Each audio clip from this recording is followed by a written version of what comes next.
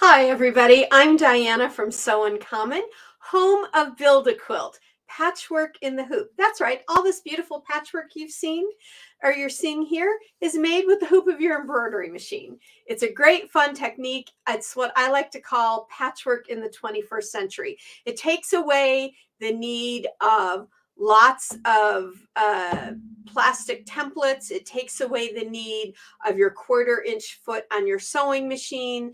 It takes away the need of squaring up your squares at the end, because when you make your patchwork segments with your embroidery machine, you get really precise blocks, which turn into really precise larger blocks and beautiful quilts all the way around. So again, welcome to Wednesday Workshop.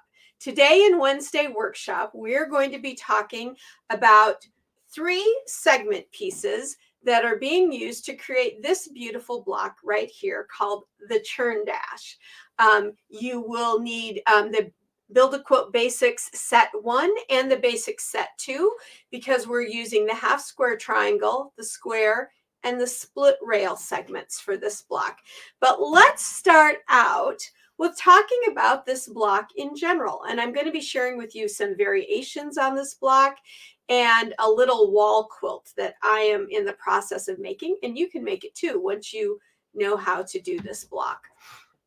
So the history of the Churn Dash, as far as we can tell, this block appeared in the 1800s. And I'm being kind of vague there because we're not quite sure what part of the 1800s. But the Churn Dash was meant to represent the butter churn that we use to make butter. So let's talk about this for a second. Have you ever made your own homemade butter? It is absolutely delicious. And all you need, thank goodness we don't need those big old-fashioned butter churns anymore.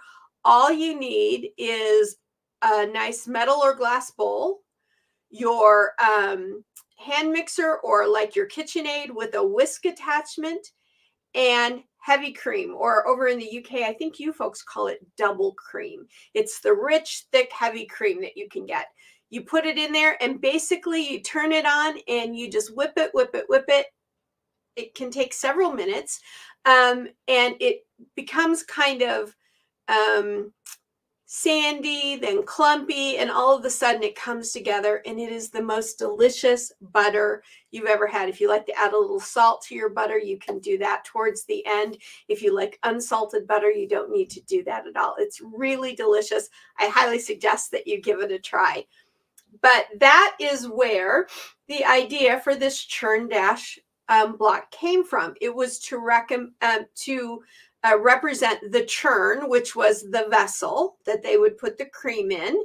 And then the dash is the blades on the pole, on the paddle, that would go up and down. And when it would go up and down, it would turn. And it is what mixed your cream and your butter. Now, doing it that way took a good amount of time to do it. And so thank goodness we have our hand mixers and our standing mixers today, and we can do it in no time flat and have yummy, yummy homemade butter. I like to make homemade butter for all the holidays, and I like to make homemade butter on Sundays. I always make a nice big breakfast for us on Sundays, and I love to make homemade butter to go on pancakes or French toast or waffles or something like that.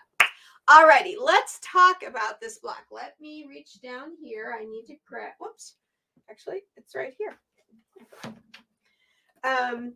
I made, a few years ago, I made 3 little sizes of Churn Dashes. The wee baby one, and then this medium one, and this one right here.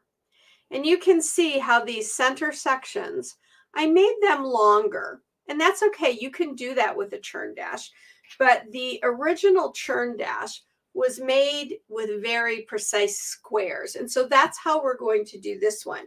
You are going to need, from the Build a Quilt Basics 1 set, you will need the square and you will need the half square triangle. From the Basics Set 2, you're going to need the split rail segment. Now, these sets, as you know, if you have them, each one of these sets, all of your segments come in 3 to 4 sizes. So what I've done here today is I've chosen the 4-inch segments, and so I have ended up with a 12-inch block. Very easy to figure out that way what size your block is going to be. But those are the pieces you'll need from the Build-A-Quilt system to make this block. You're going to be making 4 half square triangles. Those are your corners. And then you're going to make 4 split rail blocks. Those go in the pole positions, north, south, east, and west. And then you're going to need 1 square for the center. Now, normally when you see a churn dash, it's got a white background typically, or a solid background. You notice here, I've really gone crazy with this beautiful vibrant print, and even my yellow. In fact, let's take it down and I'll show you. There we go. Show you up closer. See, even my yellow is a small print, or what I like to call a ditzy print. It's one of those prints that read as solids. We talk about that all the time, right? So if this should typically be a solid, I use that little print. Didn't it turn out great? I love those colors. I just really loved how this came together.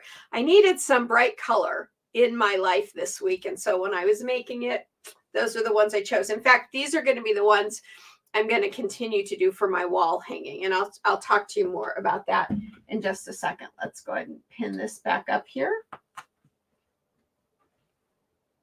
on my little mobile design wall. I love this thing. This is from IKEA. On the other side is a whiteboard.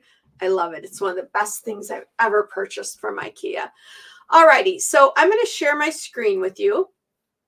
And as you can see right there, that is the traditional churn dash. Again, 4 half square triangles, 4 split rails, and a solid square in the center. And so how this is made is your half square triangles and your split rails are a background color, which is indicated here in the white, and a main color, which is indicated in the pink. Now that main color could be a print if you wanted to do it as a print. There's not a problem there at all. And then your center square is also your background color. That way you definitely see what would be the churn and the dash within that square, right? But now, the one thing about the churn dash, like a lot of blocks, if you start playing with fabric color and fabric placement, you can get completely different looking blocks. So let's take a look at variation 1. In this variation, we left our corner half square triangles alone, did nothing to them. But for our 4 split rails, we left the background color alone, and we changed the bottom half of the split rail into the red. And that could be any color you like, but we've decided to make it into the red. And then instead of leaving the center white, we put a green color there, just really changed it up. And you can play with your churn dashes and really do that. And this, you can see, looks a wee bit different than that, where that really looks almost like an outline. It really reminds me, I have to say this. If you all have ever watched the movie from the I think it's either like 69 or 70, called The Andromeda Strain, they find this organism, this life form that's an organism, and they call it Andromeda. If you take this block and you turn it on its corner like so, that's the Andromeda from that movie. And so every time I make a churn dash, I'm like, this is my Andromeda quilt, or this is my Andromeda block, because that's what it looks like. But that's what this block would look like if you put it on point in a quilt. Kind of gives it a different look, kind of a very cool different look, I think. All right, let's go back to our variations now. I just had to drop that little tidbit in there because I can never get through this block without thinking of that movie. One of my favorite old sci-fi films. Love that film. All right, so this is the original. This is variation 1, where we did a little bit of change, mainly to the bottom halves of our split rail and to our center. Now let's play with color some more, but keep the colors the same as the original, but add one color overall.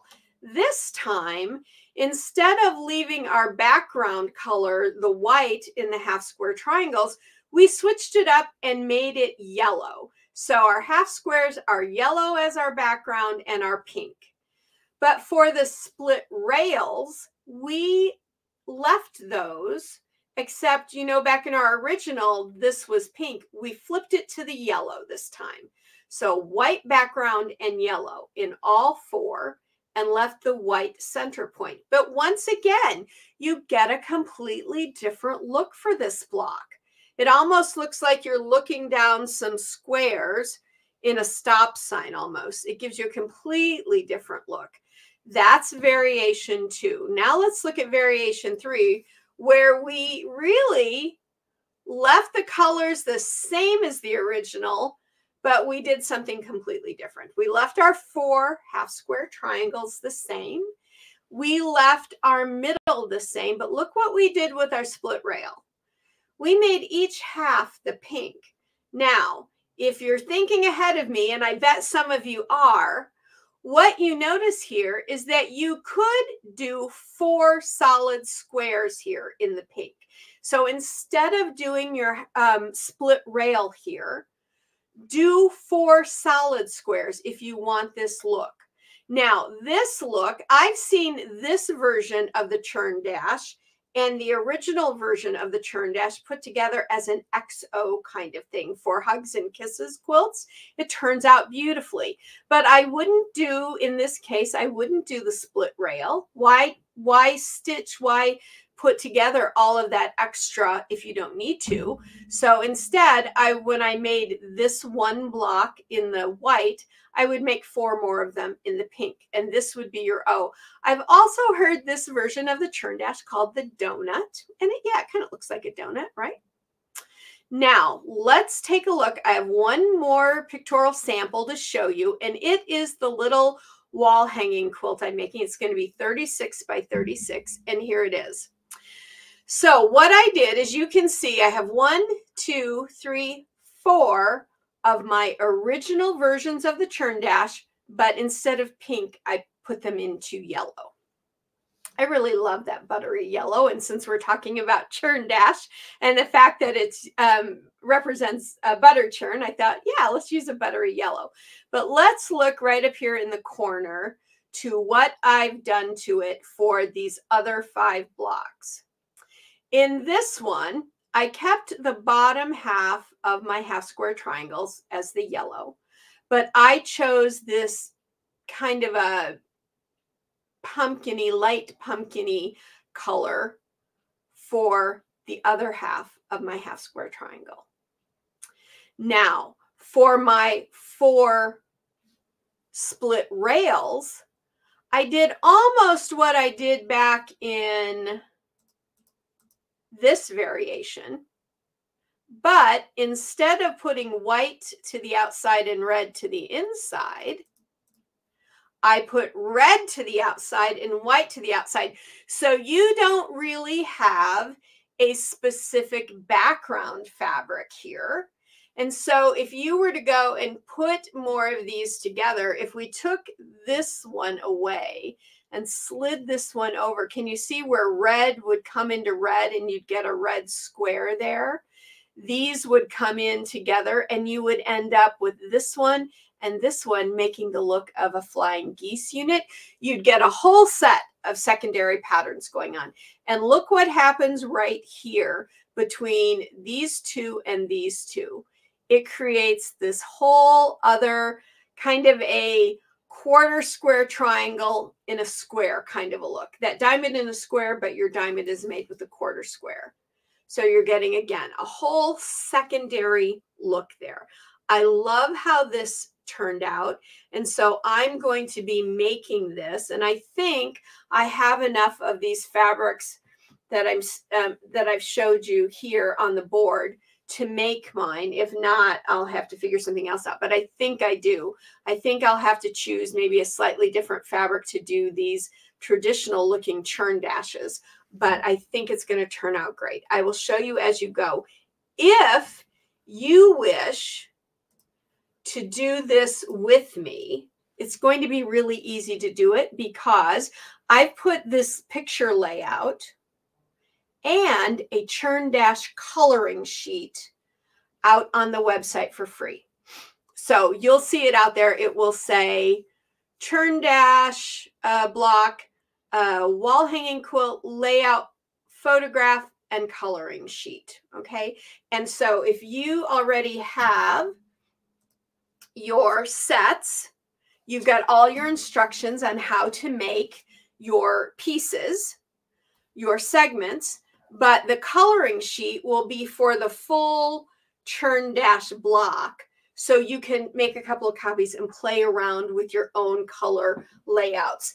And I put the diagram photograph kind of separated a little bit so you see where each segment, where each of the blocks would go and how they each look differently. So you're not confused about what's running into what and what pieces need to be put together. You'll see them fairly clearly. So I've done that. And over the next, let's say over the next 4 or 5 weeks, let's see if we can't get this done. I'm going to be working on mine. We'll be doing other things on Workshop Wednesday, but let's be trying to put that together. It'll make a lovely spring wall hanging quilt. Or if you need like a larger piece, what about putting it on point across the back of a chair in a living room or a family room? That would look awesome. So lots of things you could do, but it's going to end up being about 36 by 36 once you're done. You'll make 5 of the traditional. Let me bring it back up. It'll be easier for you to see. You make 5 of the traditional blocks, or 4 of the traditional blocks, sorry, 4. And those go in your pole positions.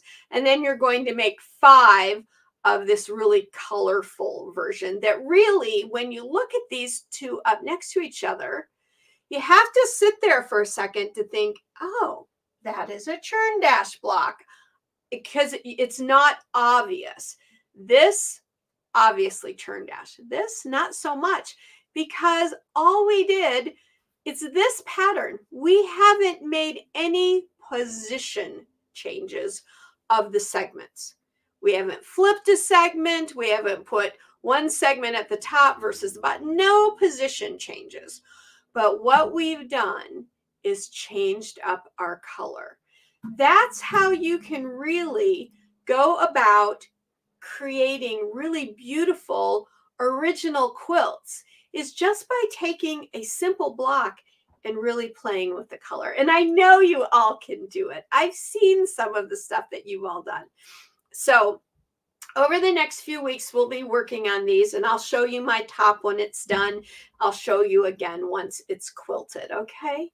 All right, everybody, that is the Churn Dash block for Wednesday workshop. Kind of quick and simple, but you know, that's what these are about, talking about how we can use the Build a Quilt segment system.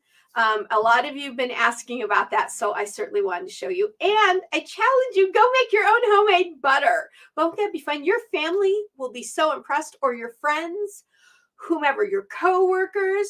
Maybe bring in some muffins or scones one day. You don't have to make those if you don't want to, or homemade bread.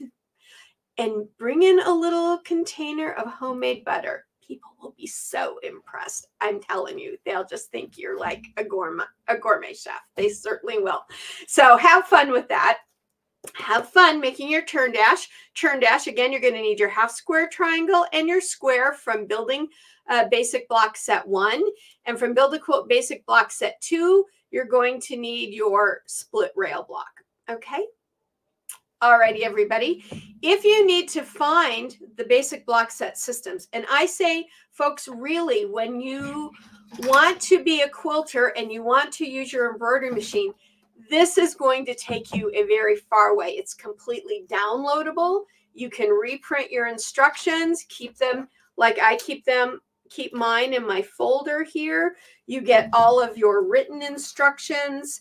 all of the information that you need. You get your cut sheets that tell you what to cut for a certain finished size segment.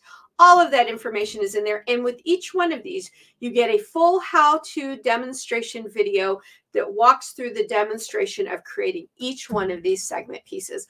All of that can be found over at our website, sewincommon.com, along with the handouts for the quilt that also comes with the coloring sheet. Now, I have a wee little bit of a surprise. I'm only going to give you a hint, or I'm going to ask you a question. What if you had a whole coloring book full of block patterns that was a downloadable coloring book so that you could go and download any block that you needed and play with it to design your colors and to write on there what you need to cut for each one of those. And then that paper went with you. You didn't have to worry about all of your the way different designers write up their patterns differently and all. You could just write it all down over there and do it. What would you think about that? Well, we are working on something like that for you guys. I can't tell you any more about it yet, just that it's coming. And speaking of things that are coming, our modified half square triangle set is coming out in roughly 30 days. Okay. If it's earlier than that, then yay me. But otherwise, it's coming out in about 30 days. So it's on its way. All right, everybody. Thank you so much for joining me again. There's your website to go and find your patterns. If you're brand new to Sew in Common and to the Build a Quilt system, thanks for joining us. And I'm going to say, check out our video here on YouTube about the half square triangle, the mama block of all patchwork, this little block right here. There is a free pattern on our website, which gives you one size. So you don't get all the sizes that you get here, but it gives you one size and it goes with that video. We have another one also for the quarter square triangle. For anybody who's new and wants to get used to how things get made in the hoop, those are two excellent videos. I'll link them in the description for you. I'll put a couple of other videos that you can click on at the end of this video as well. Okay. All right, everybody. Have a great day. Tomorrow, Thursday, is Riley Blake Day, right? We're doing the Riley Blake quilt along with the Build a Quilt system. Those patterns that I've created in the Build a Quilt system, for those of you that don't know, haven't heard yet, are completely free. You can get block 1 and 2 already out on the website. But tomorrow, Thursday, we're going to have the next 3. So 3, 4, and 5. Next week, we'll have 6 and 7, and then we'll be caught up with them. We'll be at 1 block a week because we started a little bit later. And I want you all to have them, whether you're doing them now or you're going to do them later. I want you to have them. I don't want you to be forever behind. Okay. So I'll see you tomorrow for Riley Blake Day here at Sew in Common. Until next time, everybody, please, I'm going to ask you to subscribe to this website, because if you are interested in patchwork and you are interested in doing it in some technique other than a traditional technique, I want you to give the in the hoop process a try. I like to call it, like I said, the technique for the 21st century. It takes a lot of the stuff that people find difficult about quilting. And I've been a quilter for over 50 years, so I know exactly what they're talking about.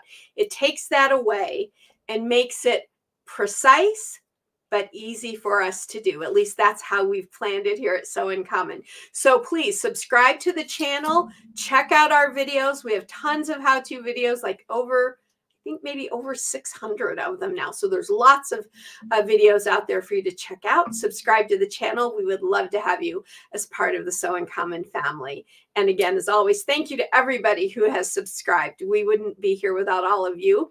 Please like and share the videos so that other folks can see them, because you never know, you might be the person that made the difference in somebody finding a new art form that they love called Patchwork in the Hoop. Until next time, everybody, please have a great day and go sew life beautiful. Bye for now.